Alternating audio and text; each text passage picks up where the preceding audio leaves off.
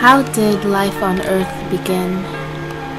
For hundreds of years, scientists have been working hard in an attempt to figure out how life on Earth really began.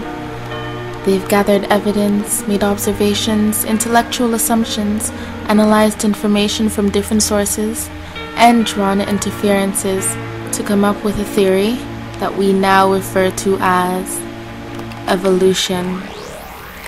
So what is evolution? Well, evolution is described as a process by which hereditary traits of a species alter drastically over time. Science and religion play a major role in how the Earth came about. The belief of evolution was not accepted by everyone. Science and religion play a big role in how the Earth came about. Scientists have created the term and have evidence to support it, but religion and cultural beliefs of people often suggest otherwise. This is mainly why religion and science do not exactly coincide.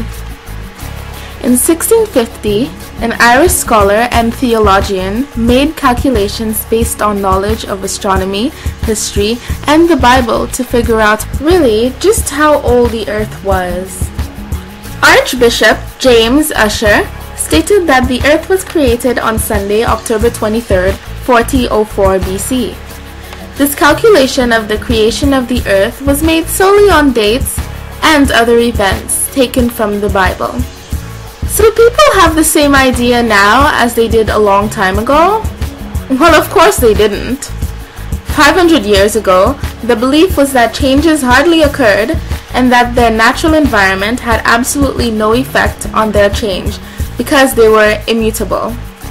Immutability is described as the idea of unchanged and unchanging characteristics of life forms. Over the years, however, technology seemed to have proved otherwise. Today, people are more open and knowledgeable of change, and we now recognize and understand change occurs very often, and it is a very natural and inevitable part of life. Fossil evidence, evidence of remains of organisms or its activity that were preserved, was a more scientific way of recording diversification of different species and also those species that are extinct.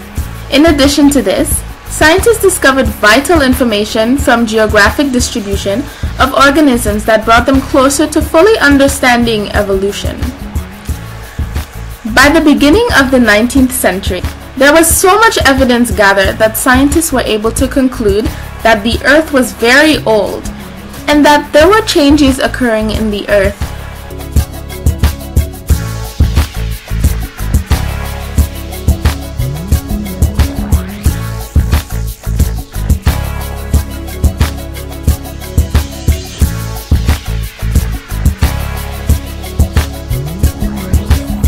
Today, scientists have come up with a fairly general agreement about details pertaining to evolution.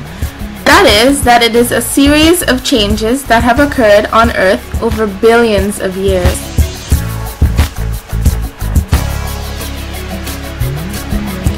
So what have we learned today?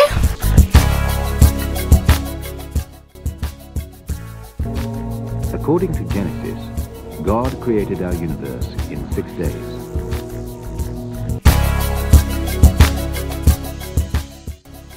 According to some of the latest scientific ideas, God was not involved in the creation.